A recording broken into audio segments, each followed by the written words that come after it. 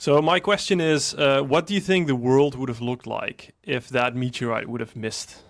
We would have, I told him, brainy Velociraptors. Maybe. It's only makes more chance. Dale Russell, who I quoted as having a favorite of supernovas, he made a reconstruction of an intelligent dinosaur. And he said the Velociraptor, or a descendant of it, have everything.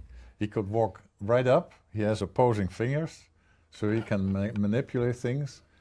And his brain to body size was amazingly big. So maybe What would chairs Steven have Spielberg looked was like, right, though? and it becomes intelligent. But it's all a spawn-off of Dale Russell's. Yeah. So you think that maybe Velociraptors would have started a sort of dinosaur civilization? Who knows?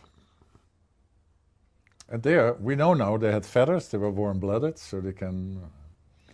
So they're sort of predisposed to take the leap if they get a chance, but they didn't get a chance. So. That's very cool. So Jente has a question. What are the odds? Do you think a next supernova will crash onto Earth? Well, they set a 50 million year distance once every 100 million years. So whether it will happen or not, I mean, my daughter is an astronomer and she looks at things which are 13.3 billion years old. And she's not concerned about supernovas, but they're fine. When I was doing this, there were 2 types of supernovas. Now they have about 20, I think, of different sizes, different whatever. And so depending on whatever, an exploding black hole, that may be this next one.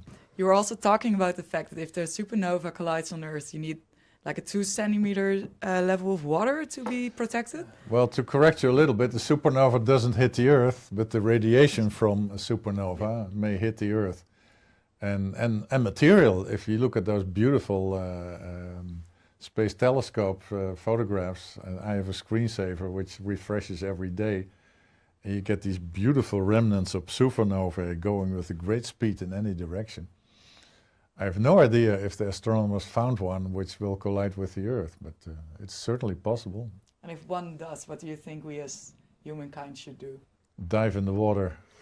As fast as possible. Because we get a high dose of radiation, so we should seek protection for that. Do you think 2 centimeters will be enough for that? Maybe. I hope you're right.